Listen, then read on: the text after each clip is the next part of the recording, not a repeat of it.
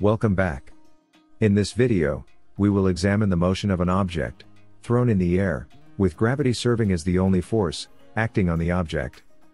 That does not mean that no other forces are operating on the object. But, we disregard those forces, because they are insignificant, in comparison to the gravitational force. When you throw a ball up, it will go in a straight line. Whether the ball is climbing, or descending, the downward force given to it is constant. The ball accelerates downward, as a result of this force. This is a steady acceleration, directed towards the Earth's center. The magnitude of acceleration is 9.8 meters per second.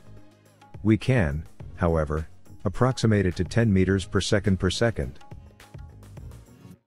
Let's draw a velocity time graph, when the ball is thrown up at a velocity of u meter per second. The graph shows the movement of the ball. This ball will decelerate by 10 meters per second until its velocity reaches 0. At this point, the velocity of the ball is 0. The ball will start to descend at an initial velocity of 0 meter per second. The gradient of the graph will not change, since the acceleration of the ball is constant in its path. We may use these kinematic equations to calculate Suvit values. We can use this equation to find the displacement of the ball at any given time. This is a second-order equation. That means, for any given value of displacement, you get two values for time.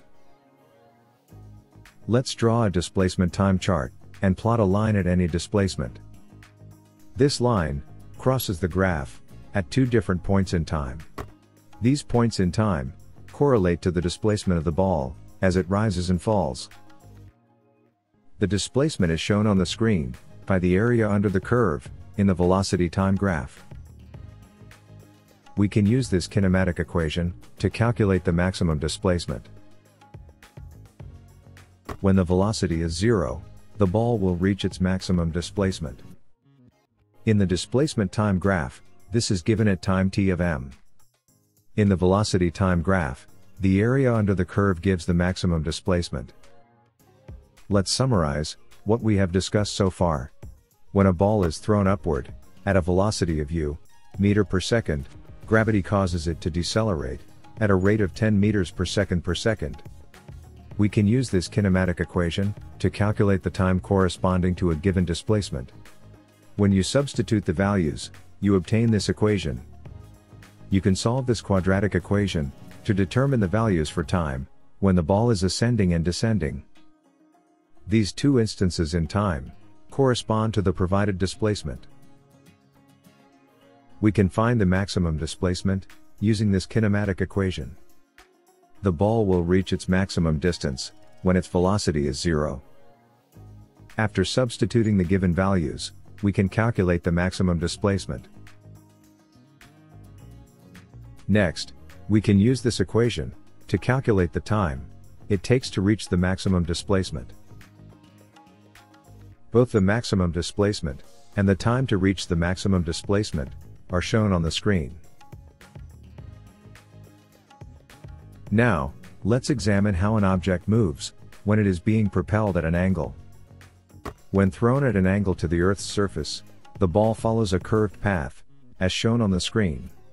This is due to the uniform acceleration towards the center of the Earth, and the velocity component provided to the object, parallel to the Earth's surface. As before, we will disregard any additional forces, and proceed under the assumption that the object is only subject to the gravitational force. We will refer to the direction parallel to the Earth's surface as x, and the direction opposite the gravitational acceleration as y. We'll assume the object is traveling in the xy plane. That is, the object's whole trajectory is on a single vertical plane. Let's look at the motion of a ball, projected at a velocity of u meter per second, and at an angle theta, to the x-axis. By splitting up the motion in these two directions, we can make the analysis of the object's motion simpler. The motion of the object in the x direction is then independent of the motion of the object in the y direction. We can use these kinematic equations independently, for motion in either direction. Finally, we can obtain the true vector, by taking the superposition of the two decomposed vectors. Let's calculate the velocity and displacement of the ball, when the time is equal to t of n. We can use this equation, to find the velocity at time t of n. The acceleration along the x-axis is 0. Therefore, the velocity component along the x-axis, does not change with time. You get this expression, when you apply the equation in the y direction. These are the two velocity components, in the x and y directions, at time t of n. The actual velocity is the superposition of the two velocities, in the x and y directions. Let's find out the displacement of the ball at time t of n. We will use this kinematic equation, to calculate the displacement of the ball. First, let's calculate the displacement in the x direction. The acceleration in the x direction is 0. We get this expression for displacement in the x direction, when you plug the values into the equation. Let's follow the same approach in the other direction. The gravitational acceleration in the y direction is negative. We get this expression for the displacement in the y direction. The actual displacement, is the superposition of the two displacement vectors, in the x and y directions, which is given by this equation. At this point, the ball will reach its maximum height. The ball cannot proceed any further upward, because the velocity component in the y direction is 0. However, the velocity component in the x direction, remains constant. This equation can be used to compute the maximum height of the ball. When we substitute the initial values, and acceleration due to gravity, we get an expression for the maximum height. This equation can be used to calculate the time required to reach the maximum height. Finally, you get this expression for the time it takes to reach the maximum height. The ball has arrived at the end of its flight path. This is the maximum displacement of the ball in the x direction. There is, however, no displacement in the y direction. The ball keeps the same velocity in the x direction even now. Let's use this kinematic equation to figure out how long it took to get here. Remember, the displacement in the y direction is 0. When we solve this expression, we get two values for time.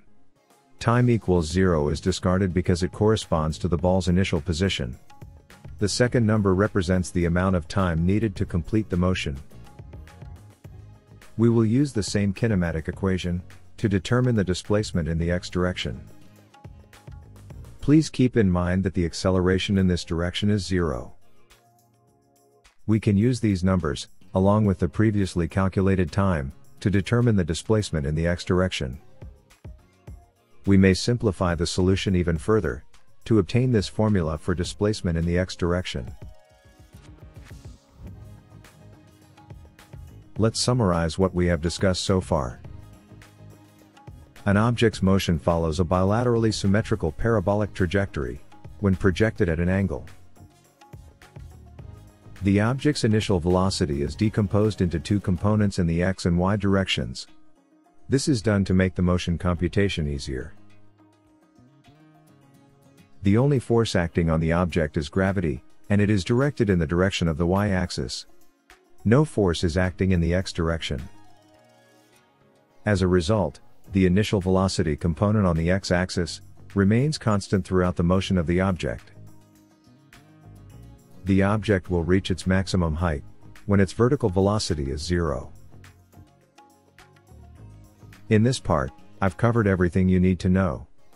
I'll do some exercises in this section in my next video. Please subscribe to this channel.